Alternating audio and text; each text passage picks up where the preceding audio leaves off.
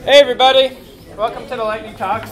So Lightning Talks are short, 5-minute-ish talks. We're not going to be super strict about it, but keep it to 5. You can come out here and put your name up here. We have a little bit longer than usual to give some talks, and we also have some giveaways. We have several PHP Storm licenses and several Drupalize Me right here.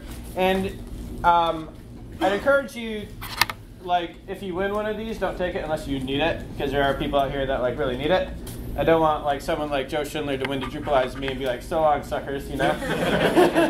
Or if you already have PHP Storm, hand it out to someone who could use it. But yeah, so if you come up here and give a lightning talk, or even if you just put your name on the list and maybe don't get time to do it or so, you could potentially win one of these. And first up, we have Kyle Hall, who is the unspoken hero of Florida Drupalcamp. He's one of the primary organizers. He's really awesome. And so, yeah, so I'm going to kind of keep you honest by doing you'll do around 5 minutes. So, all right. So, obviously I don't have a presentation because this is going to be a group event. We're all going to give a lightning talk. So what we're going to do is we're going to go around the room, and each person is going to introduce themselves, with the after party being next. You're going to introduce yourself. You're going to say your name, what you do, and one interesting fact about yourself. And then it's going to keep going through the room, all the rows. Keep in mind, we did lock the doors, so you can't escape now. There's no leaving. There's no getting out of this. So we're going to start with Leroy. Name, where you work, what you do, and an interesting fact. Let's see. I'm Leroy. I work at Florida Department of Environmental Protection.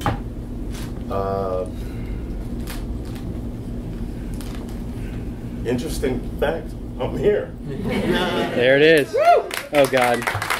Herschel's up next. Herschel's up next. We're going down the line.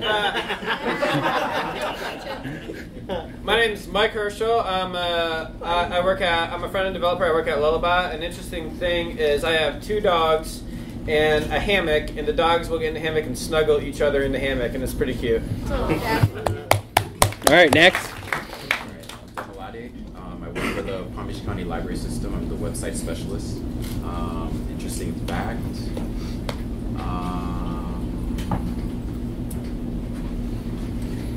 No pressure. That's interesting. Keep it going. Keep it going.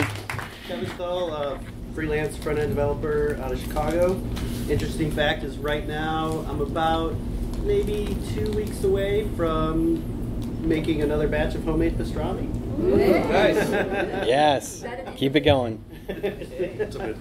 I'm Jim Smith, and I am currently unemployed. Freshly retired. Well, I consider myself sort of retired, but I'm here, so I can't be total. And but the main reason I quit my job is I will be starting an attempted through hike the Pacific Crest Trail on March 24th. Wow, nice. Absolutely.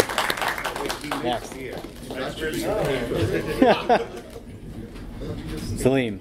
All right, hey, I'm Salim Lakhani. I do Dev Panel, which is an interesting fact. Dev Panel lets you do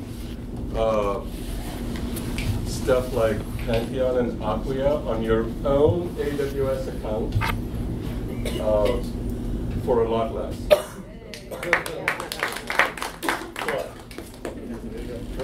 Hi, I'm Lee Walker. I run Code Journeyman at my Drupal shop out of Chattanooga, Tennessee. Drupalcamp Chattanooga coming up June the 9th. Everyone should be there. Shameless plug. If enough people come, we will definitely have the party on a boat. How about that? I already heard the party was on a boat. That was the opening session. Someone said that. Hi, my name is Eris Creates, and I have a media and marketing business. An interesting fact about me is I was in a German film as an extra. Nice. Sean? Oh.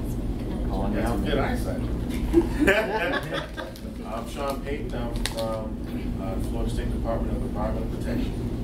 They sent us here with about Interesting fact. Yeah. Interesting fact, right? Oh, I'm sorry, I just came in. An interesting fact, I play the piano and organ. I'm Ofer Shal, I'm a front-end developer, looking to be hired these days. Interesting fact that as part of my military service, I was developing F-16 flight simulators. Cool. Wow. That's pretty cool.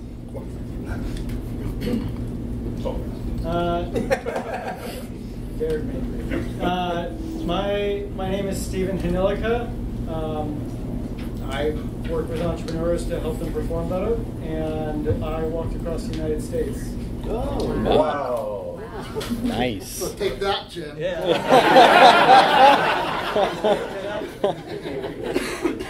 Next. I'm Ken Rickard. I'm officially the Director of Innovation at Palantir.net, who is hiring for a front-end developer and engineer. Job postings are on the website. In my spare time, I create board games and card games. Nice. We have some for the after party? We do. Perfect. Next. My name is James Camden. I'm a software engineer at Code Journeyman in Chattanooga, otherwise called the Loud British Guy. Interesting fact. My last name starts with a C, but is pronounced J because it's Turkish. Which, yeah. That works. Everyone's been calling me the wrong name all the time. Yeah. Now we know. My name is Alex McKay. I'm a Drupal developer at Red Hat. And interesting fact, I'm one of the organizers of the Orlando Drupal meetup. We're on hiatus, but talking about getting back together online. So get on the Florida channel on the Drupal Slack if you're interested. Love that plug. Next. I'm Helena McCabe. I'm a senior front-end developer at Rollerbot. And an interesting fact about me is that I have been unsuccessfully campaigning for a pet raccoon for my husband for years. Oh, come on, we need support for that. We could probably find one around here somewhere. My name is Matt Carterton. I have a company called Aspiring Web, and the interesting fact about me is I have 8 horses on a horse farm up in Ocala, Florida. Wow. I thought we were talking about the kids. I'm April Sides. I'm a backend developer for Lullabots, and my special fact is that I'm left-handed. Nice. I'm Mike Anello, Drupal Easy developer trainer. My interesting fact is that I have a picture of a teenage Mike Herschel on my phone that I will show anybody who buys me a beer.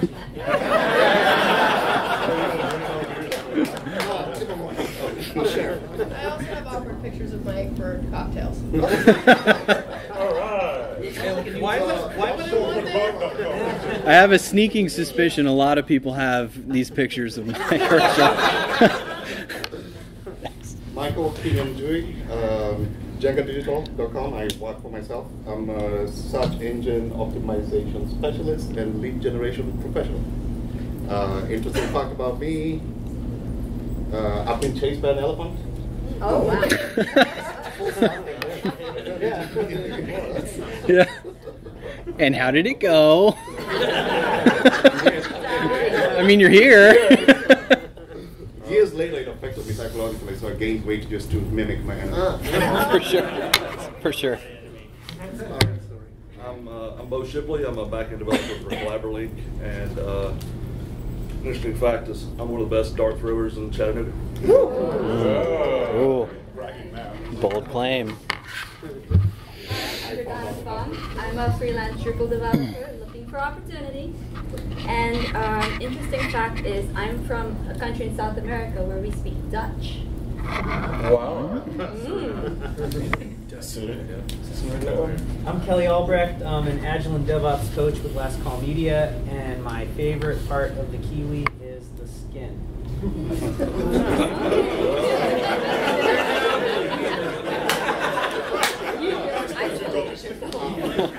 So we don't trust Kelly. Next. Eric Anderson, work at Florida Department of Environmental Protection. God, interesting fact. My daughter chokes me out on a weekly basis. Sounds like a great relationship. Jiu-jitsu prodigy. Nice. I'm Sam Alline. I'm also with the Florida Department of Environmental Protection. I play guitar occasionally. Nice, very nice. Do you have a guitar with you? No. That'd make a great lightning talk. Hi, I'm Rich Van Rahout. I'm from Stony Brook University, just up in New York. I guess the interesting fact is up there I also run an adult social sports league, so we play kickball. Nice. Very nice. Yeah, I was kind of wondering what we were going to say. I run an adult. My name is Marsha Buckingham. Just a single client freelance, Drupal front end mostly. Linda and I here also play music together. For a matter of fact, had we brought the banjo and the guitar, we'd be doing a lightning today. Probably playing the Drupal song. You guys play like metalcore, right? It's like the thrasher stuff. Oh yeah. You should hear her on banjo. Should have brought the banjo. Now we have something to look forward to next year. Yeah, we'll have to do that. We'll play the Drupal song that's on Mike's. Maybe after a few cocktails tonight. Gotta have the instrument though, you know. Take plenty of pictures. Take plenty of pictures of Herschel tonight. We'll get plenty of cocktails.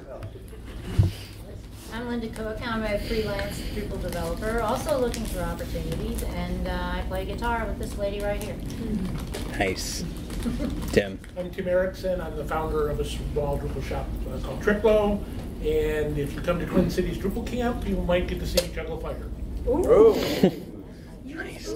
We could probably find fire tonight. we could make that happen. My name is Andy Giles. I run a Drupal development consulting business called Bloke Interactive, and I play bluegrass mandolin. And oh my goodness. I've been to bring it and sit in with these. Okay. Well, we're accepting recruits for next year. Now we've got a band. If you got your instrument, bring it. It's a simple song. If you want to hear it, go to Mike's website and listen to his podcast, because he starts the podcast with the song we'll be doing. My name is Brandon Ratzloff. I work with an event management company, and my interesting fact, I'm an avid poker player, but I am not a gambler. All right. I'm Kimana Botts. I work at a company called Bounteous. My interesting fact is I can very badly play Somewhere Over the Rainbow on the theremin. We literally have a band for next year. My name is Ashley Jones. I work for OCO Labs. I do people support, and we are the company behind Improvise Me. And an interesting fact about me is this is my first Drupalcamp. Woo! Round of applause there. Perfect. My name is Shannon Sumner. I work at Tesla. Interesting fact about me, my wife and I homeschool and I work remotely, so we never leave the house. Yeah, just not that much on the cars. Okay, my name is Alessandro Bonfatti. I work for Tesla too, senior software developer. Interesting fact about me, I think I am one of the few Italians that doesn't like pasta nor soccer. My name is Anna Mikhailova. I'm a business in Pisa, and an interesting fun fact about me is I'm originally from Ukraine. All right. I am Max. I am from London, Canada area. I'm a backend developer and I like fishing. Perfect. I'm Brian Perry. I'm a front-end developer at Naumius. And an interesting fact about me is I'm looking to get rid of a raccoon. I know exactly who you should talk to about that.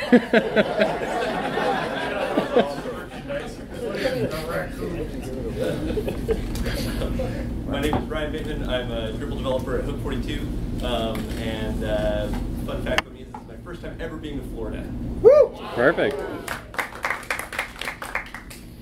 I am the Nerdstein. South Dakotans.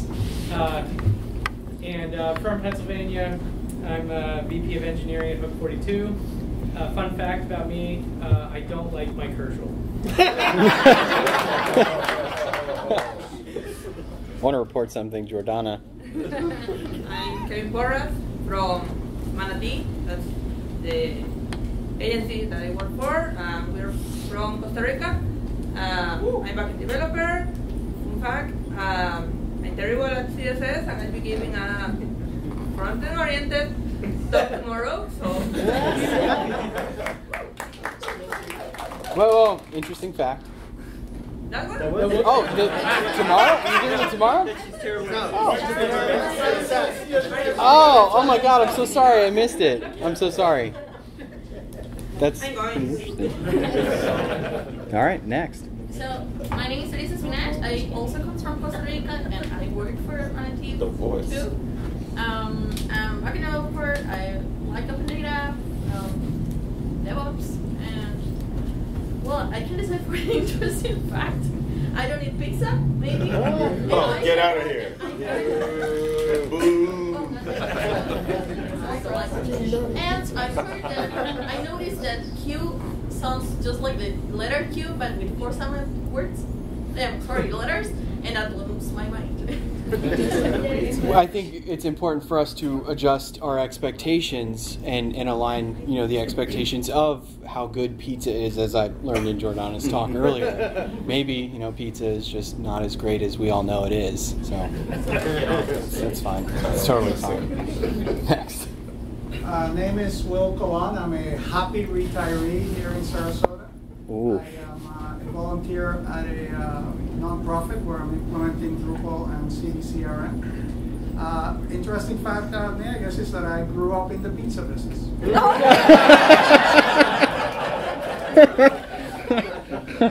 Oh, you guys have a lot to talk about tonight. I'm David Yonker, Drupal developer at Media Current.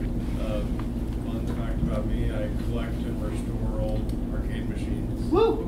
That's awesome. They're never working all at the same time. That's awesome. My name's Albert Wolfman. I'm a developer at Coney.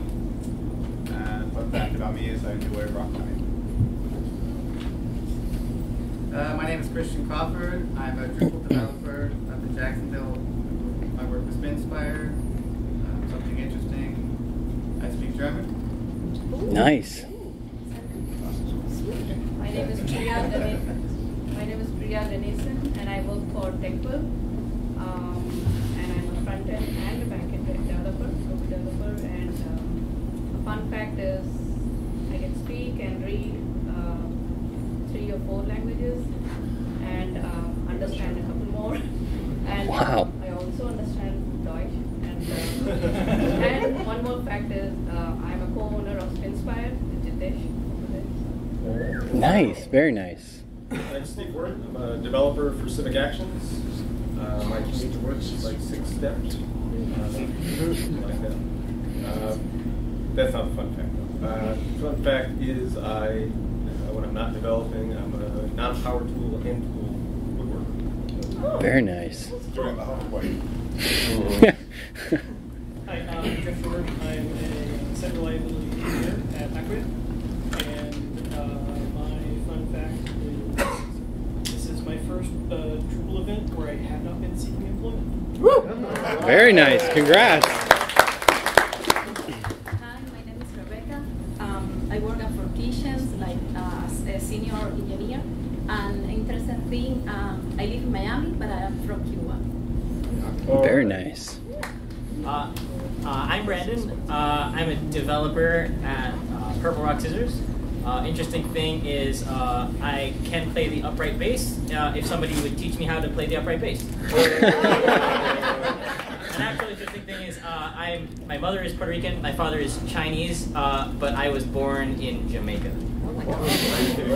Right then. My name's Eric. I also work at Purple Rock Scissors as a developer. Fun fact about me, a couple years ago, by mistake, I did a hole-in-one. You're telling that story forever. The arcade machine that's at Purple is one that I made. Oh, really? That's your Mortal Kombat machine? We're in the market for an NC2 machine as well, so if you have one lying around. I'm Ryan. I am a Subaru driving, soccer loving, Russian speaking Jamaican living in Orlando, working for Design Zillas. Fun fact, my wife and I are currently undertaking a study exploring the effectiveness of Overcooked 2 as a marital aid. Look it up. All right. Matt Poole. I'm a Drupal developer at Pixel. Interesting fact about me is I like WordPress way more than Drupal. Get out! John Pugh, Dev Shop. My Drupal org account hit 14 years, 3 weeks old. Very nice. I learned my ABCs on a Commodore. I'm spoiled. 5 seconds. Get your kid a computer. That's the thing. I'm Jason Sadler. I'm the only web developer at a software company, and I had a Star Wars wedding. Wedding ring. Yeah, Star Wars wedding ring. Awesome. I'm Brian Thompson. I run the engineering team at Mindgrove Technologies up in Baltimore.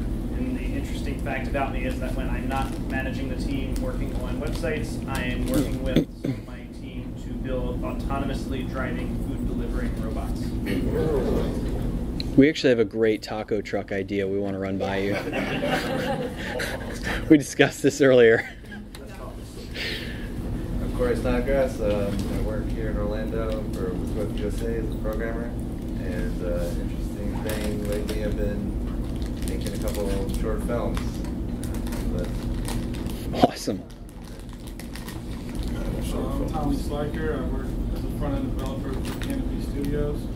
Fun fact is I wrote and recorded the rap every day on Drupal. Very nice. Thank you for that.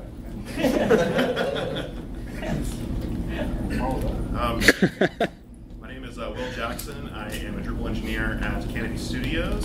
Fun facts, my wife and I are expecting a baby in June. I have a puppy named Docker, and I'm an amateur astrophotographer, so I'm taking pictures of the sky.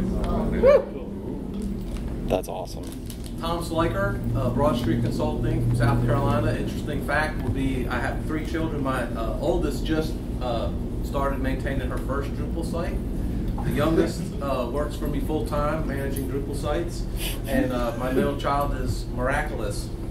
Perfect. Every day I'm Drupal. My name is Jesus Manuel Olivas. I am head of products of We Know. Basically, I'm preparing my title because I'm the partner of the company. And a fun fact, it's I born and grew up in a city called Mexicali. It has a twin cities, the U.S. city which is Calexico, and I mean both cities' names are created based on Mexico in Calexico. I mean the Californian names put together Mexicali, Mexicali, and the other is Calexico. That's pretty sweet. I didn't know that. Mark Casillas. I do things at Media Current. Live in Albuquerque, New Mexico. I play bass in a band, but I can't teach you how to play an upright bass. You're responsible for my badge laceration.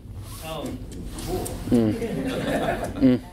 my name is Amy June, title Camera Please Heinlein. I'm an open source community ambassador for Canopy Studios.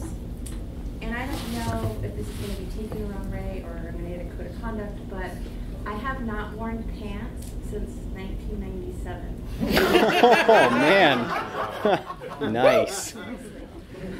That's awesome.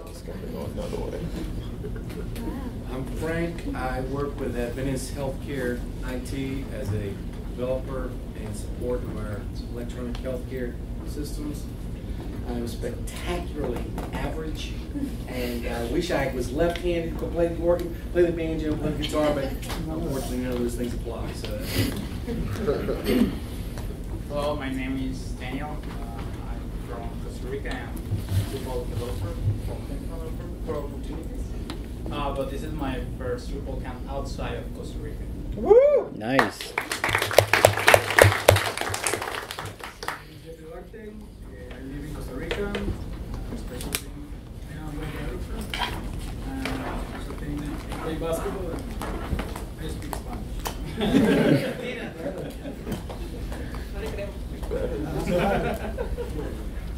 My name is Joe Schindler. I am from Minneapolis, Minnesota. A fun fact about me, I teach people how to teach people how to snowboard. And if you were to get certified to be a snowboard instructor in the Central Division, there's probably like a 1 in 50 or so chance that I would administer your exam. Wow. Very nice. My name is Amber Matz. I'm a production manager and trainer at Drupalcamp in Portland, Oregon. I like to make things with my nieces. The last thing we built was a mini golf hole with an automated hammer out of cardboard and a robotics platform called Cricket. Very nice. My name is George Campbell. I'm local from Melbourne, Florida. I work full-time photo revival and do media conversion from old photography to digital. I also do photo restoration, and the interesting thing is I absolutely love going out to night launches up at Kennedy Space Center to watch the rockets. There's one on the 21st if anybody's hanging around. My name's Ryan Moody. I work for Florida Realtors, web developer there. Fun fact is I've never run anything from scratch out.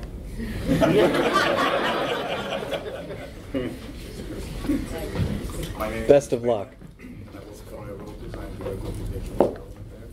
And interestingly, I like to write coaches. Nice.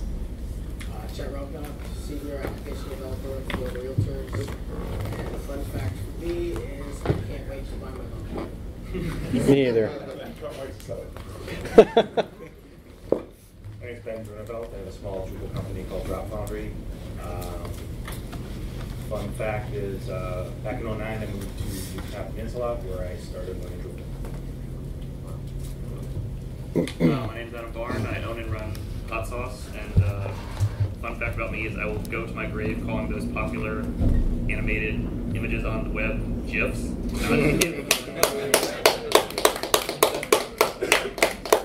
Please cease clapping.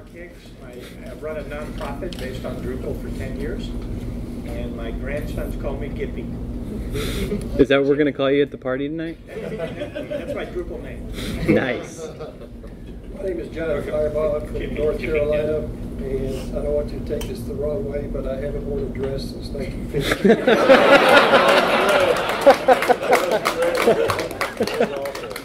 The day is young. I'm Justin Kaiser. I do website things for the Jacksonville Public Library, so that means I'm a librarian, not really a web developer. My undergrad was in music, and I played the trombone, so I guess that means I'm in a band. We're in a band. I'm pretty sure at this point we have like an orchestra or something.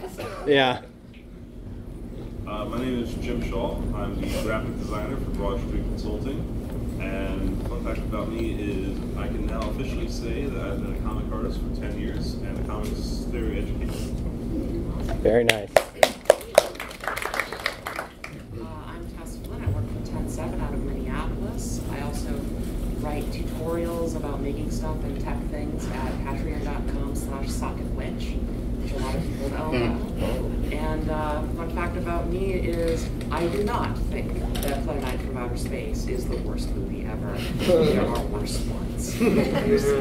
Very true.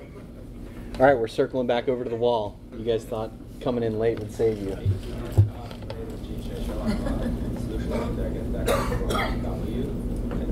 Fun fact is, I do chemistry experiments at home. Oh, I think I've seen that TV show. He's not kidding.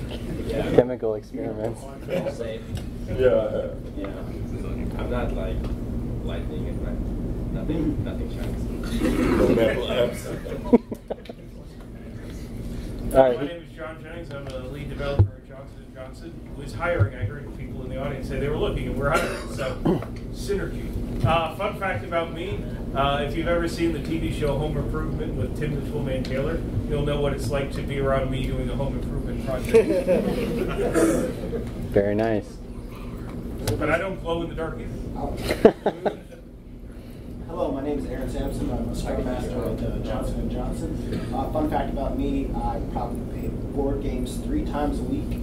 And if you give me a list of your interests, I can probably tell you what board game you'll love. Very nice. Hi, my name is Jitesh Doshi. I am a co-owner at Inspire and developer and business development and everything. I guess fun fact would be, I think about 15 years or so back, I ported GWEM to BOS, if anybody has heard BOS. Very nice. All right, I think that's everybody. Round of applause. Woo! Now take all the interesting facts and use those in conversation tonight. You went very long, Kyle. Arguably, I can shift the blame to them. Yeah. I didn't tell them it took that long. All right, Jordana, do you need my computer? Nope. All right, well, I'm going to leave it up anyway. Can you hit the record button? Yeah. Oh, yeah. We have to do it again. Yeah, we have to go again. I'll fix it in post. Hi, I'm Jordana, and we have something we just came up with that we want to encourage all camp organizers to do. For lightning talks, we know it's kind of scary to stand up here on your own. For example, you could make mistakes. But we figured out that maybe if we do the buddy system with somebody that's already experienced, you'll feel better doing it. So we want to kind of figure out how we can do this next time to have a buddy system. And if you're looking for a buddy, go to one of the mics or the Jordanas. Yeah. All right? Okay, that's it. That's easy.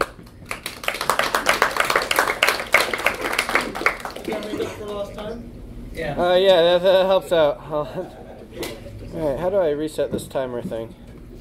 We've got 2 minutes to work Try out. the reset button. Yeah, screw it. All right, I'm just going to give myself 4 minutes and 38 seconds. All right, so who here has used Drupal 8's new layout builder?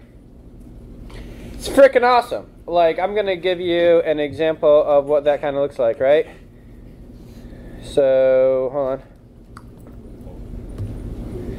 So, all right. So here we are on we're on a dev site for lullabot.com, and this is Layout Builder. So let me just kind of tell you a little bit about Layout Builder. So Layout Builder is an experimental module within Drupal 8. It's included in core, but it's not recommended. But I recommend it. So like.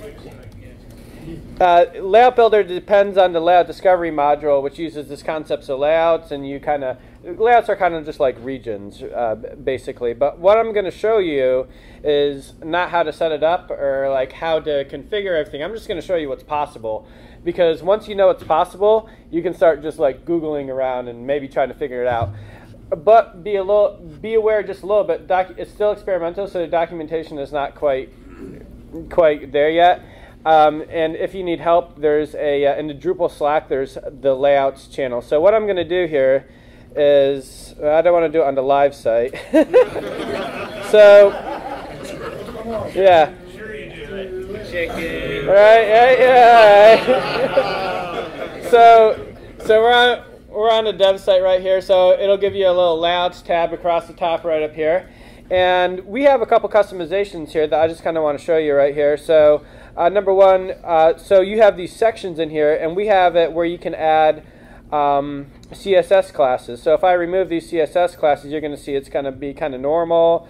And what I can do is I can, center and add like a margin bottom or something like that and update it, and then it's going to be in there. So let's say I want to create a new section. I'm going to create a new section here.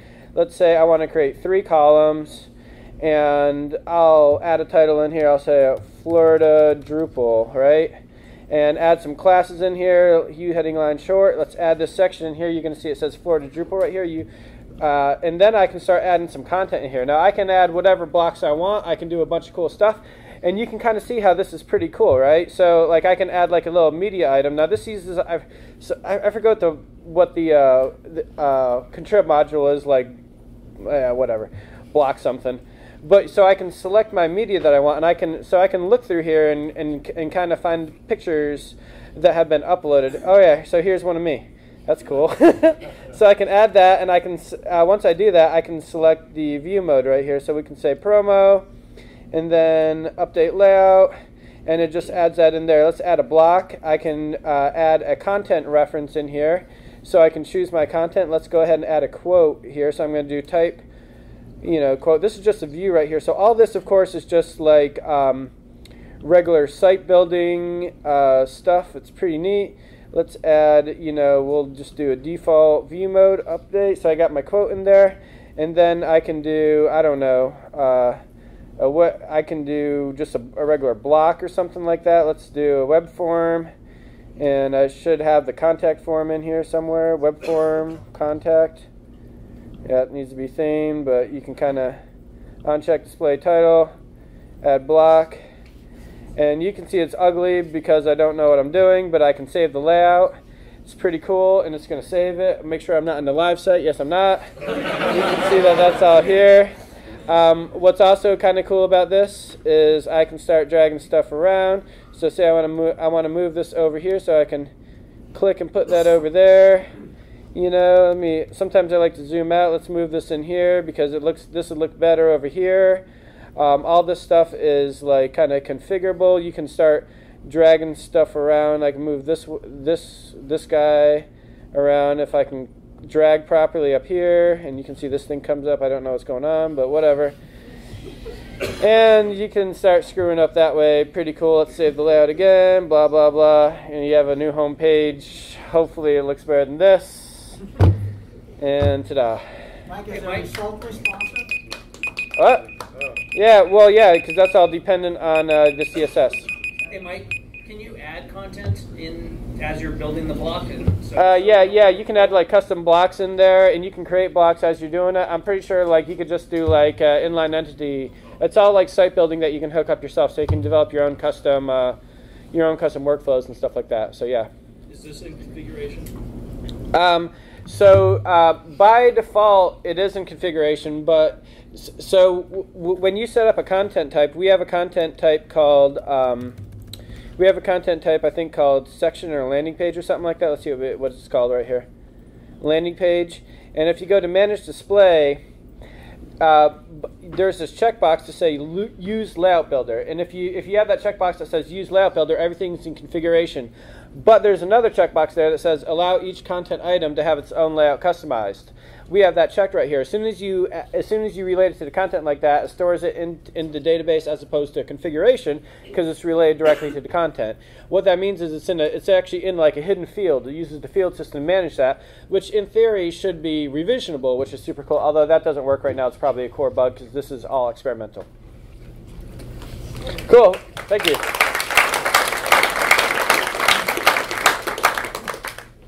Kelly, we need more people here too, and none of these people so far like get these right here.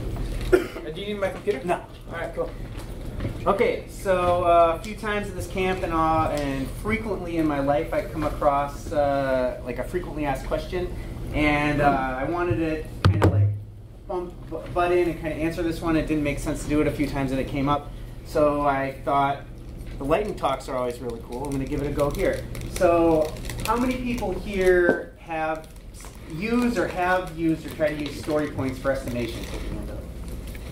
Okay, keep your hands up if you've always wondered or been curious what is the difference between story points and hours.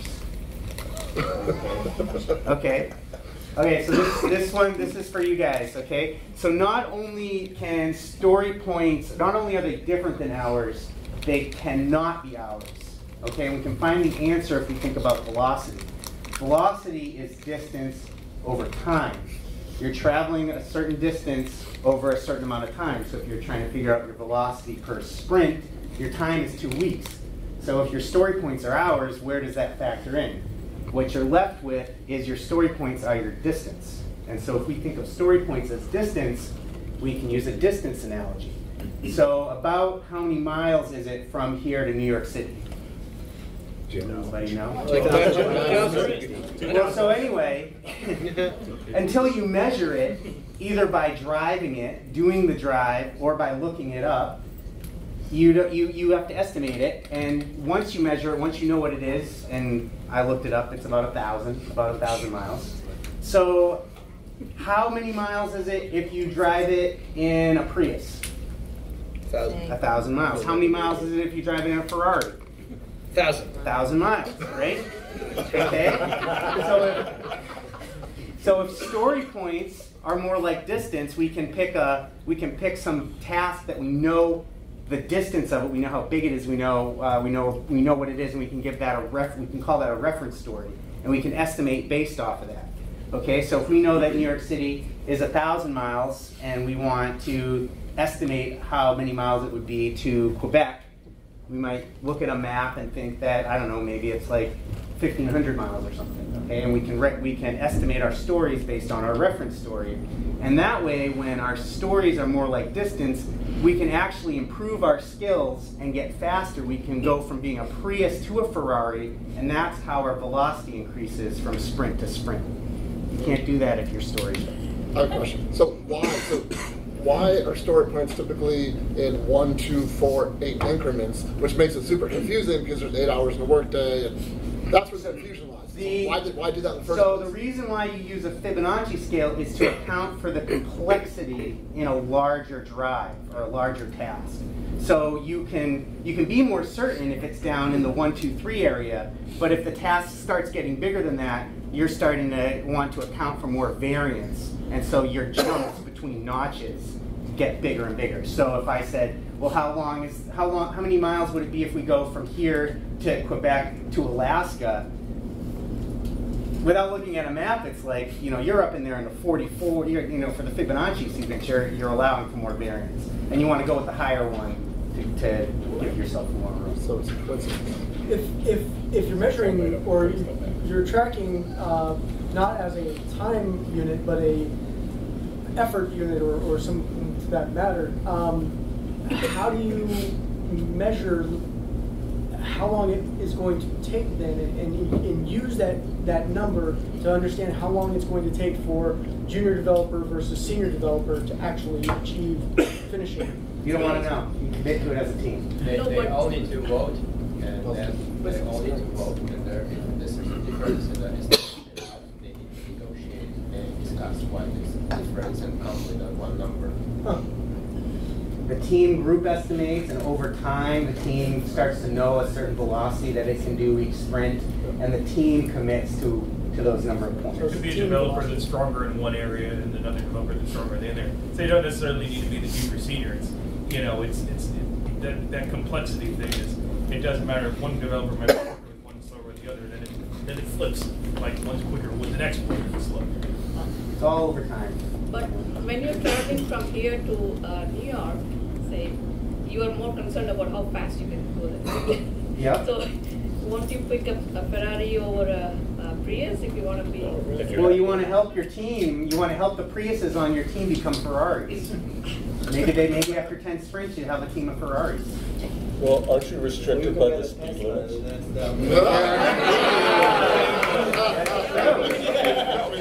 There you go. You still have to stand up speed. Thank you. Right, who's up next? Me. Kevin? There. And then is that Hey, I want to invoke a code of conduct. All this talk about Prius versus Ferrari is depressing me because I drive a Prius. You'll get this. Wrong button. Wait. Do you want a timer or no? How do I? If you battle it enough with other I cars, hit the wrong button. All right, I'm gonna set a timer for you. All right. So if you've seen this talk before, apologies. But Matthew Connerton gave me a high five in the hallway earlier today, so that kind of brought back some PTSD. So this talk has a few different titles. It's better than a sharp stick in the eye, or keep those retinas attached, or what I like, the Texas high five incident. So I was at Texas camp. It was late at night. There had been drinking, and I was victim of a misplaced high five, and I got poked in the eye. Luckily, I shut my eye, in time. But what I didn't expect is I saw a really bright flash of light, and I'm like, "That's just like that, right?" That timing could not be better. So, I'm like, "That's odd." So what do? You go to Google. I poke bright light, right? And so the first link I click on, first off, biology stack exchange. What? Cool. Others have tried this too. All right. So as you expect on Stack Exchange, there's lots of different, wheres and why nots, and I see this. Basically, it happened to Isaac Newton. So I'm like, hey, cool. Like maybe I'll have something in common. Turns out not so. So, you go to some of the more real answers, and there's a whole lot of technical jargon, which made no sense to me. So, about those retinas, do a little bit more scrolling down, and you see this eye injury retinal detachment thing. So, what have we learned? Don't try this at home. Be kind to your eye holes. And I'm not a doctor, and I don't play one on TV. We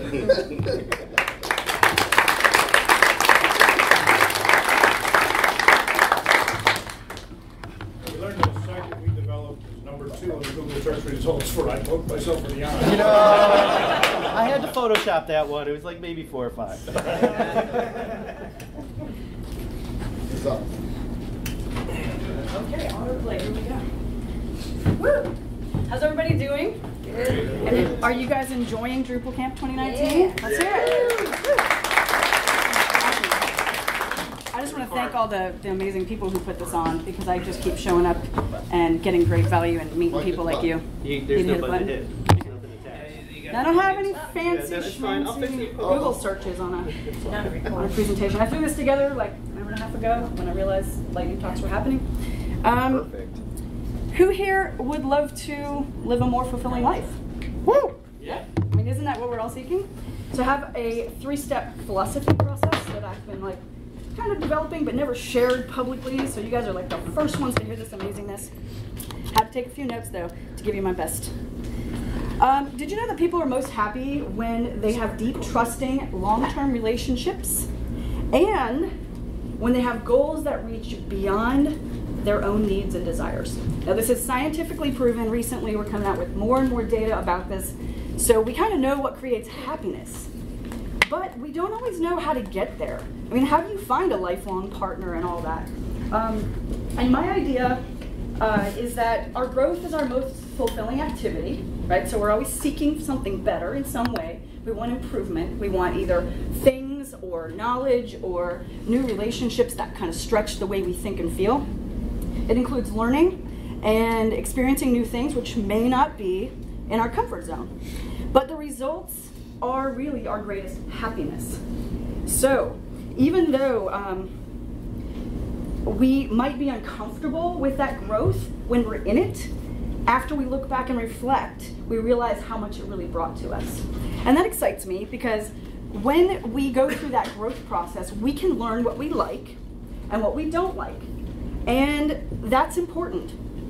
So it's important to know those things to determine the principles, rules, and ideas that guide our best selves. And to me, being your best self is like the biggest, most important thing that you can do in the world.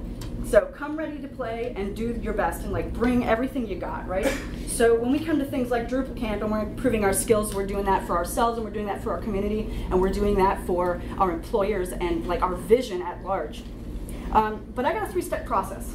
Step 1 is to understand who you are, because you can't do anything moving forward without understanding what you've got to work with, what you stand for, the things you care about, and especially what you can't stand for. I have a lot of principles that I operate on, and I can tell you right away when someone's doing something that offends me. I don't know if you guys are all, that on top of things, but I can get pissed off pretty easily, and I'll know why, because I know there's a principle that I stand for, they are violating it, and so I have something to say. So I encourage you to discover yourself by asking yourself what activities, behaviors, experiences, and people make you happy. Have you ever thought about it? You probably have somebody that you just love being around, and they make you feel good, and they make you want to do things in the world. And if you're feeling down, you can call them up, right? And that'll happen with activities. Maybe you've got sports, or you've got some sort of hobbies you really love to do.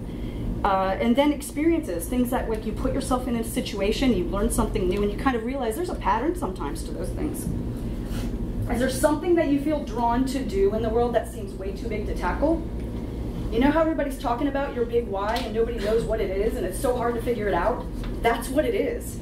Your big why is that big thing in the world that you think, I'm too small, I'm that one little tiny person who can't really do something that big. Now why would I tackle that? Because that's going to be really uncomfortable. But here we go back to that. That's your growth period. And you know what? When you strive for it, when you actually reach for something that big, it doesn't matter if you actually hit the goal. What matters is the journey that you are on, trying to get there, and the people that you can attract to take you to that goal. And the fun and the excitement really comes from that moment that you're sitting with people that you love and care about who are on a path together.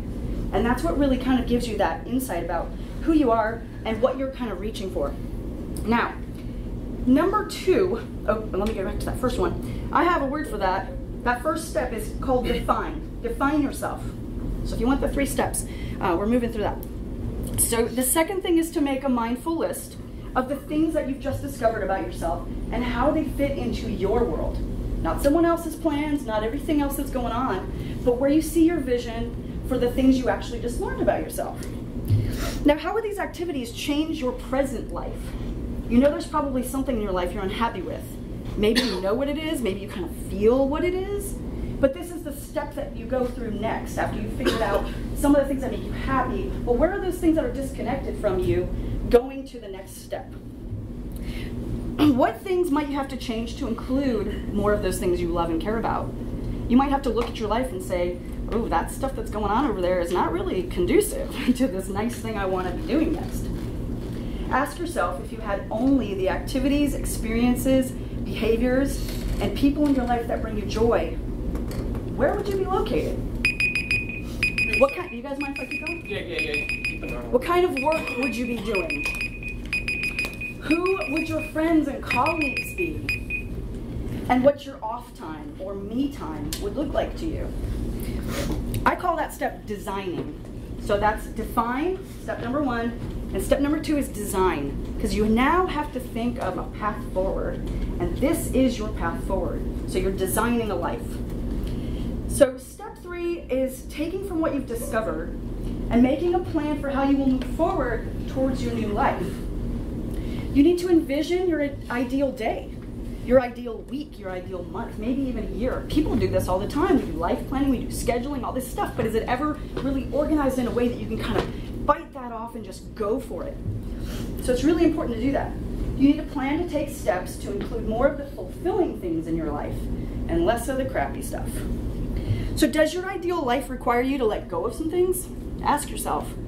There's people, or maybe you're in a house you don't like, or a location you live in and your job sucks. You know, that's going to be tough to let go of, but you need to let go of them to make more room for the amazing things that you are about to have in your life. You can't have all that going on at the same time. You really do need to make room for it. Do you need a different line of work?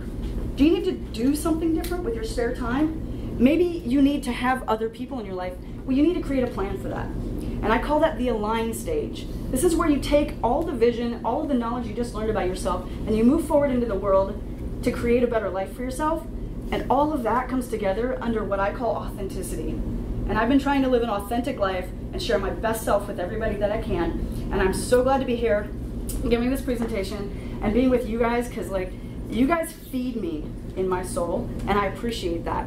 So I really thank you for letting me be here. Can I have one more thing? Everybody, can I do a selfie?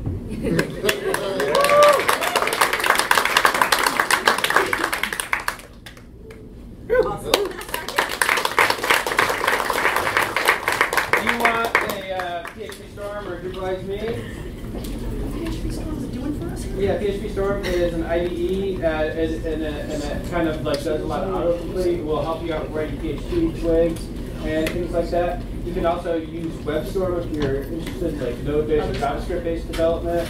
There's also other things like PyStorm for Python, stuff like that. But it's awesome. Yes, there you go. Actually, I'll take the Drupalize Me. All right. Okay, so where are we at? Yeah, come on up. I'm gonna set. We're going out of time, so I'm gonna set this 5 minutes. But keep on going. Do you need the computer or anything? Nope. Cool. I'm not a developer at all, so all I can share with you is a story. Yay. So I was in Louisiana. It was baking hot, and I was on the phone calling the police. Hello, small town police department. How can we help you? Hi, my name is Steven, and I'm walking across the United States for charity, and my walk today is going to end in your town, and I'm all by myself, so I need a place to stay. Can you guys help me out? Well, you know what? There's no place to stay here, so have a good day. Bye. And I thought to myself, now I've got to stay with them.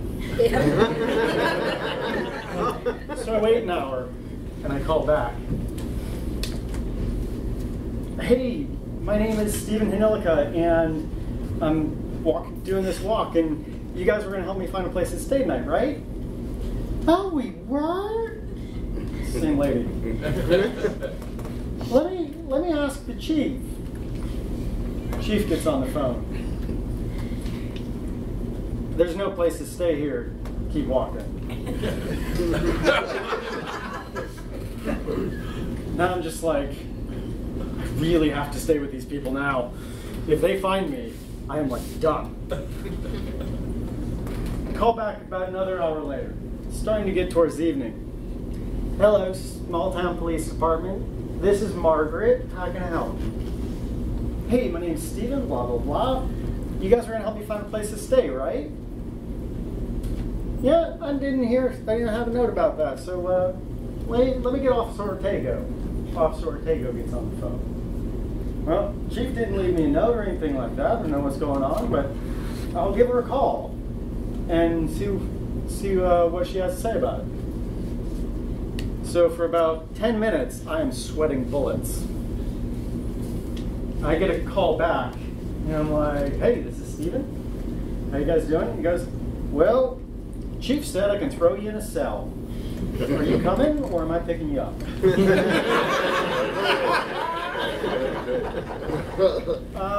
I'll walk to you. It's fine. Okay. How long? I'll see you in about an hour. Okay. I'll see you in an hour. So I show up to the police station, but it wasn't the police station. It was the police station, the courthouse, and the community center. And I walk up, Officer Ortega comes out and he goes, hey, Steven, great to meet you. How you doing? Come on in. It's like, okay, I come in. Now, this is Margaret, and she is the night dispatcher for the night, and this is Officer Eric, and Officer Eric was about 6'2", about 300 pounds, not because of muscle. And he goes, hey, how you doing? And he's like, now, we got some accommodations for you. Let me bring it on back and show you. We got the washer and dryer there in case you need to do any laundry or clothing or anything. We didn't know like what shampoo or body wash you'd like, so we just brought it all out. And we got the cell here. We doubled up the mattresses, so it's as comfortable as we can make it.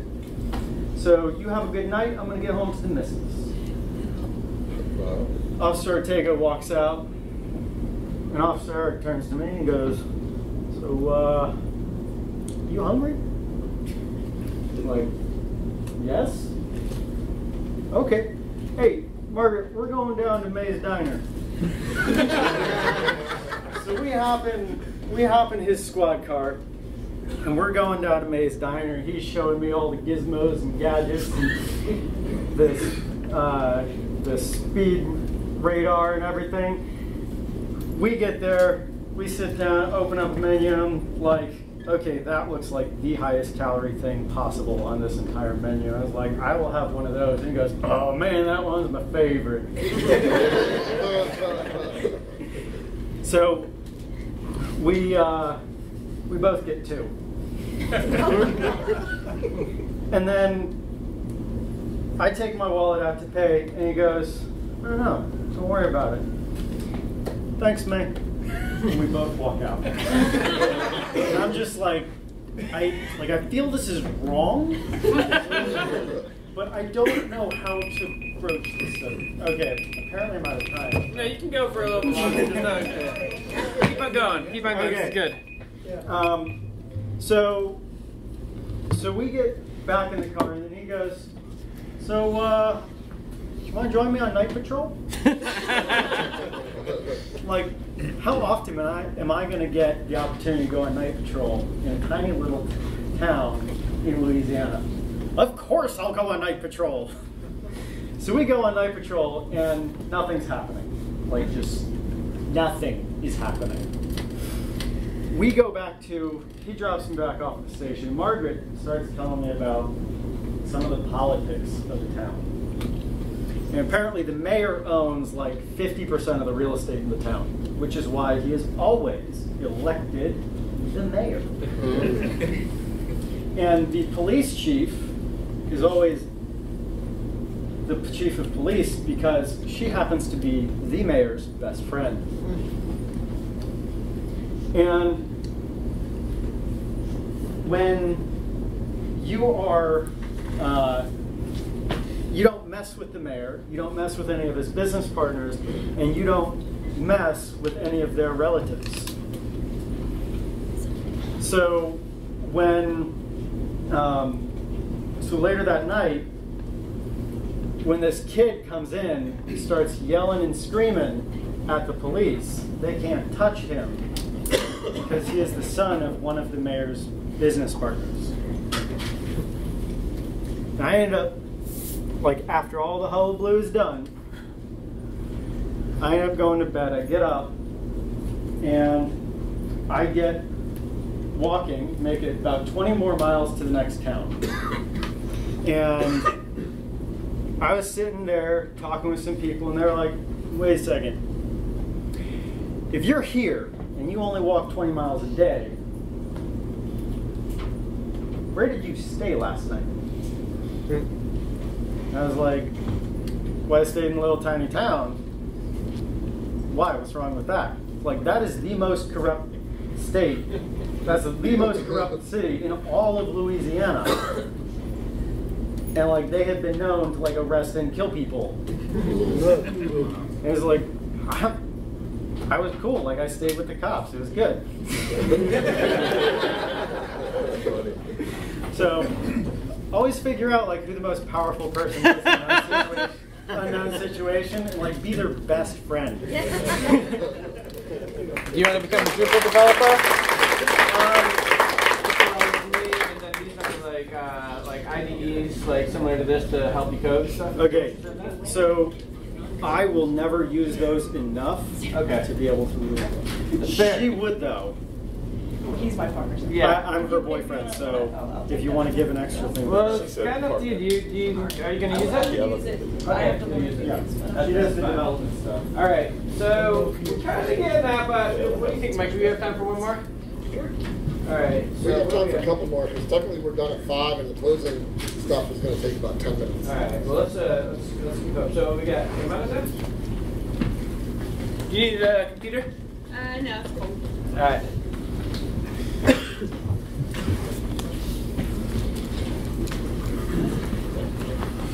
I'm going to set a timer for you, but you can go over a little bit if you want. Cool. I I'm going to talk to y'all about sourdough starters. Woo! Yeah. Who likes bread? Okay, so sourdough starter is basically like your own little ecosystem of yeast that you grow probably in a jar. Mine are in jars.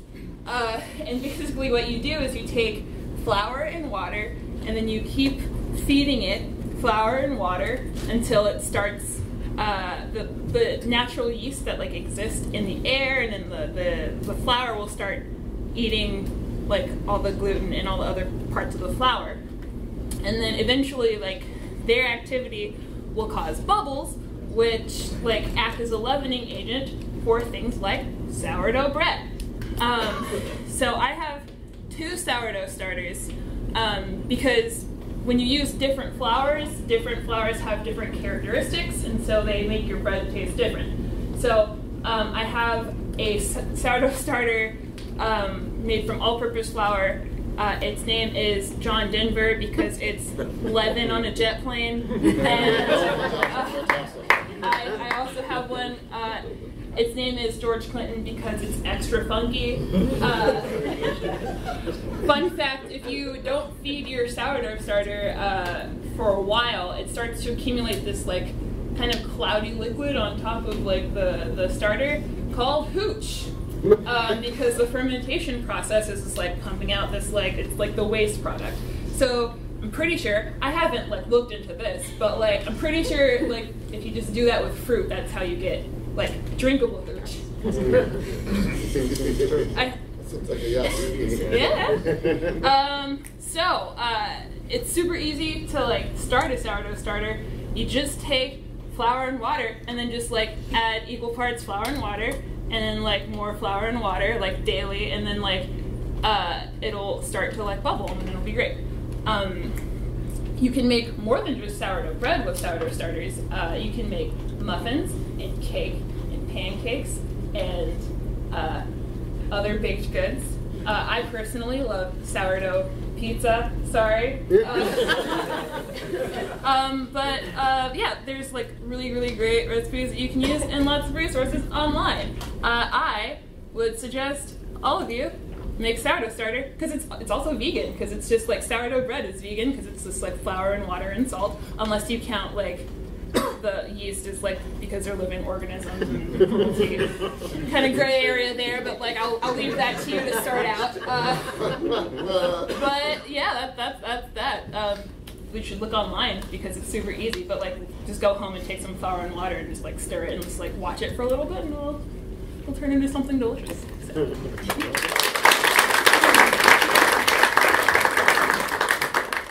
Do you want a PHP Storm or Drupalize Me? Do you need one? I would love a Drupalize Me. All right. Drupalize Me. All right. So who else? Who's up next here? Come on, Brandon. Seats. All right.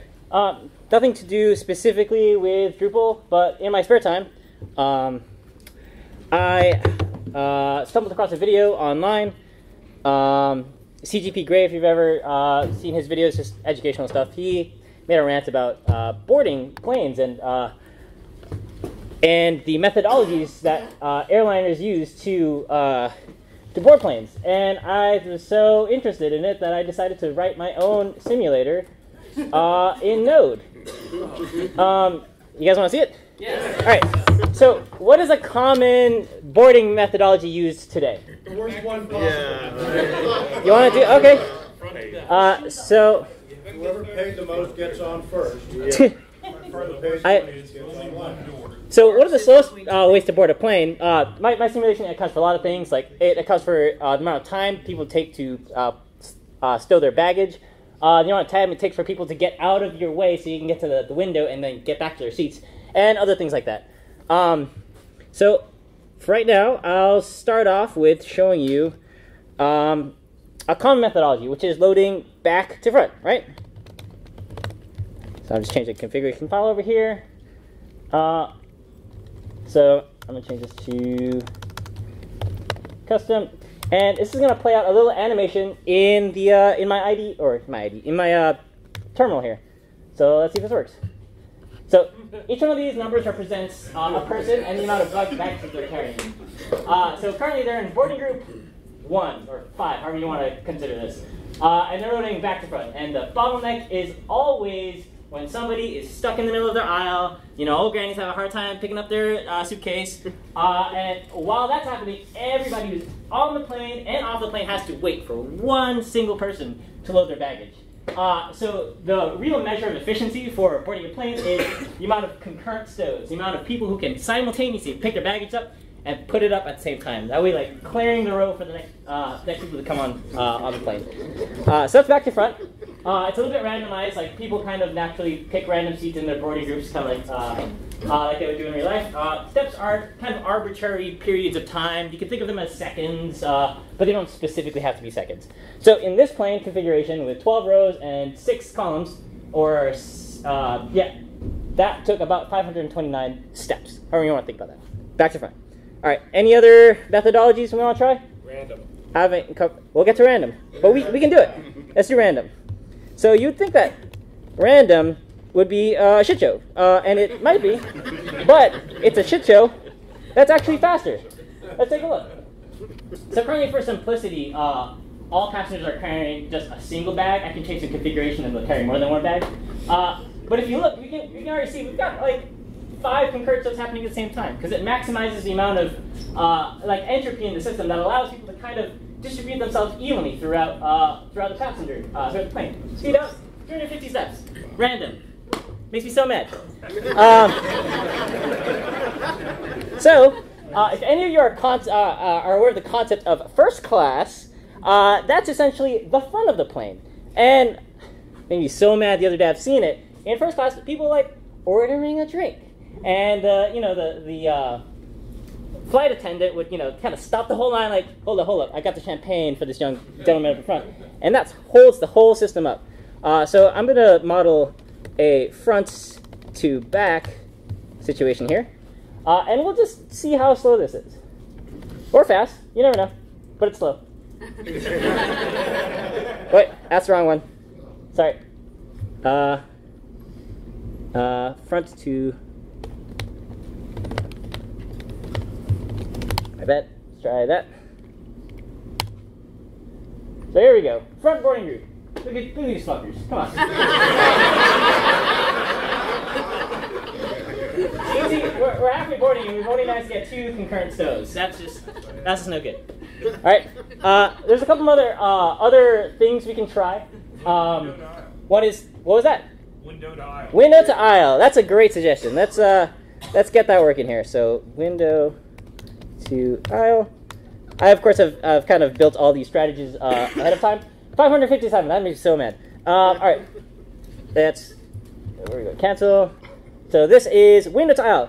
So this is this is basically random, except with the added benefit of nobody having to get out of their seats to let other people in. So this is probably going to be the fastest one we're going to see. That is a reasonable thing to ask people to do. In the middle. There we go, 350. All right, I'm out of time, but let me show you in an unrealistic world where you can tear families apart and have people behave exactly like robots. Let me just show you. This is a world we could live in, except not really. Fastest possible way to board a plane. Ready? Go. Nah. Woo! Look at that. Look at that. This is what I'm aiming for. Look at that.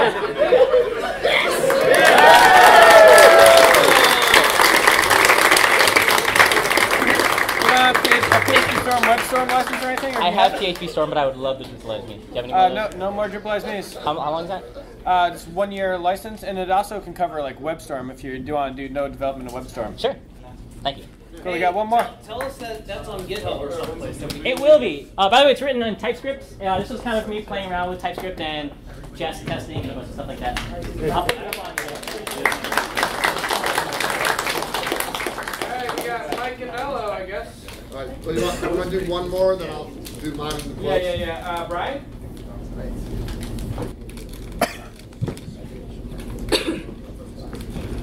This lightning talk is called the shortest lightning talk of all time. Thank you. there like a PHP store or web store license? I already have one, so somebody else can take it. All right, cool. All right. So how about Sorry. You try to beat your time every year? Next year I'll try. Yeah. Okay. Hi, I'm Tom Sliker from South Carolina, and I just wanted to share a couple things that I learned recently about Google Maps. So my business is, we're Google partner, so we help businesses get found online, right? Do SEO, Google Ads, and Google Local. So a big part is we try to make sure every small business has their location set correctly on Google Maps. And I don't know if you've ever seen these kind of anomalies, but every once in a while you see some anomalies. And one that we came across recently was a business had claimed a location years and years ago. And so you have a Google location for a particular address. And what we found, though, if you Googled this company or anything else, pretty much any search on Google Maps, you would see this one business on this address. So it was, let's say, 1617 Railroad Avenue, something like that. And but if you typed in their address, it showed a completely different location. And so we had people that would type in the address, and it would show a location on Google Maps completely on the other side of town, like in a complete random, like at a dead end. And so that was concerning, right? So this thing was out there, and then yet people would find this address, and then and they would just end up at this dead end. And so that's one anomaly. The way to fix that is, in this particular case, we ended up basically having to request, you tell Google Maps that the location is not there, it's somewhere else. But so that's one. Another thing that we found recently, I've seen this twice now, where somebody, Google goes out there and searches, I think like databases, businesses, and stuff like that. So if they think there's a business at a particular address, they'll create a listing for it. Whereas if you've already created a listing for your business at that address, you could end up with two listings. And so another situation was somebody had a home business, and she didn't want her at-home address to be shown on Google. And so she set up her business to not have an address visible. And so, which is a terrible thing for SEO and stuff, because Google doesn't know where you are, so that definitely is going to hurt you. So she set up the business, and she's got all these reviews, and she's been maintaining her Google My Business thing. But all of a sudden, out of the blue, a location appeared at her house. And so when I Googled her, she was asking me a question about this, and so when I Googled her business, it actually showed a listing that had just been generated in some recent time that was her home address again. And so she was like, she couldn't believe it. She's like, that's never been there before. And so she had this, so now we have two locations again. And so my advice to her was to go ahead, and Google's probably going to always know your address, because your address is, it's the Secretary of State, you've registered it in different places, so they know that this business is associated with this address. And so my advice to her was to go ahead and just own that, and go ahead and change her Google Local, her Google My Business, to go ahead and use her home address, and go ahead and go claim that one that they had created, close it down as permanently closed, and then move the one that didn't have an address to her current address. But anyway, I just thought I'd share that because it's interesting what you see on Google Maps these days. You're using mine? Yeah, I'll use yours. Okay, first of all, I can't believe no one else has done this. For all the grammar and spelling nerds, good golly, this has been making me crazy for about... I'm going to wait for that to come up here. Lowercase c. Hell yeah. It was like that. We're going to make this right. Woo! Let's all take a deep breath now, those of you who have been with me for the past hour, waiting for that. Can you, while I do this, can you pull up the map to the party? Just so we have that there. All right, so real quick, is Kevin or Steven from Drug here? Okay, I told them earlier to be here. Okay, well, you heard me talk about them earlier. They were here, they're at the table all day. Hopefully you met them. I was going to have them stand up right now, but they're not here, so that's cool. The phone that we were giving away, did we give that away to the rightful owner earlier? I think we did, right? Yeah, I went to John, and I think... Okay. We also have a nice pair of sunglasses to give away. So if anybody lost their sunglasses, they're out front still. They're Hugs?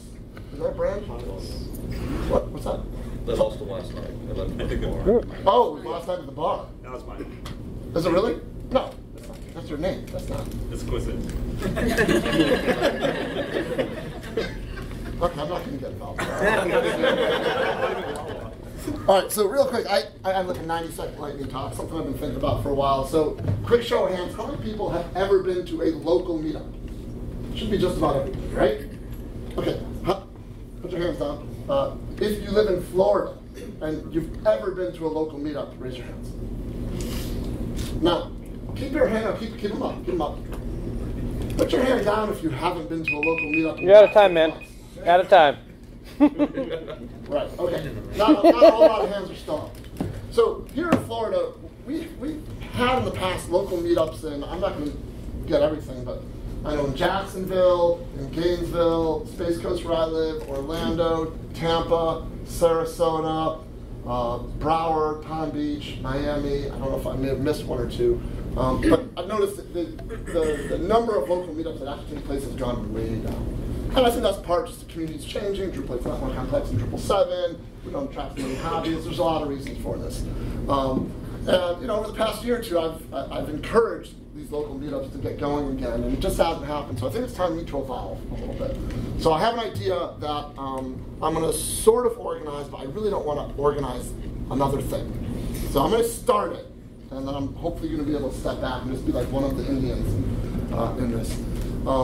So what my idea is, and I get this idea from other meetups that I see, especially Hector and Jay in Broward. There's Hector back there. So my idea is every month, one geographic location in Florida will host the meetup. So, and we'll rotate. So, I'm happy to volunteer to go first in Brevard County. And we will have an in-person local meetup in Brevard County. But we will also broadcast it on Zoom for the other municipalities or the other meetups in Florida. And we'll have a speaker, we'll have a topic, we'll broadcast it on Zoom, and we can come together for that one evening, via meetup.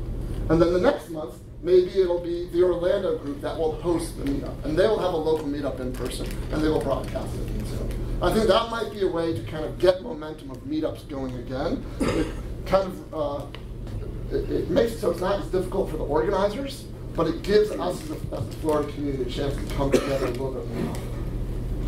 So as a remotie, having meetings with some people all together in a conference room and some people remote is awful. Would it be better to just go all in on video call instead of having like someone host it and just... I want to try though. I want to try the hybrid because there's value. There's value in people being together. And also, how are you supposed to go out for a beer? I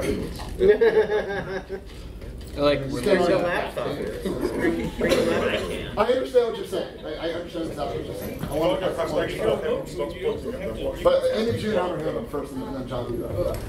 Charlotte Group did that with Google. Hang on. Hang up, yeah. But the place we hosted it, the company that sponsored it, after we did it twice, they decided that they didn't want, because of their network, some security. Small hurdles to overcome. Amy June? We hold the SF San Francisco Drupal Users Group. The San Francisco Drupal Users Group, we hold at UCSF. And we have a space that we use every month, but we also use it for our Drupalcamp meetings. And the momentum wasn't there at first for people calling in remote for the Drupalcamp meetings, but after a few of them and like having fun and having like rapport, we found that we just had to wait for the momentum. So it takes about 4 to 6 Right. meetups, and then people are becoming. My thought is to kick it off. I want to kick it off with basically a schedule for like the next 6 to 9 meetups, 6 to 9 months worth of meetups. That's my thought. Are you gonna make the link available for people outside Florida? No. Yeah. Everybody but the Chattanooga girl. Yeah, of course. Okay. Anything else? All right. Let's wrap this. Chattanooga and Knoxville guys, we're just starting to do that. Okay. We actually synchronized our meetings, so they'll go to one, we'll go to one, and we'll talk to each other. And we're using the location as the library because they have the infrastructure for the feed. This could be a bigger thing. So, Okay. both have the idea. Wait, hold on 1 second. Yeah. Bo talked about, can we have a calendar where everyone does this, like all of the meetups that we can dial into? Yeah, sure. We could, but let's not look in this direction for any of that effort. Let's look outward for that effort. It's a great idea. Thanks for doing it. Thank you for volunteering.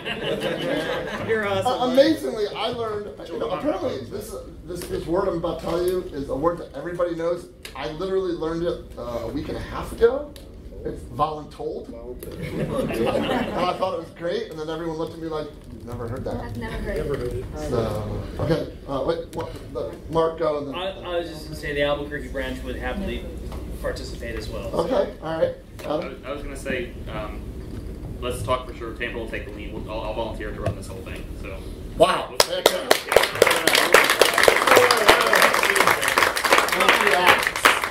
Okay, so Sunday tomorrow starts at 9 a.m. We'll have coffee, water, juice, donuts, bagels, three types of cream cheese. I discussed this at great length.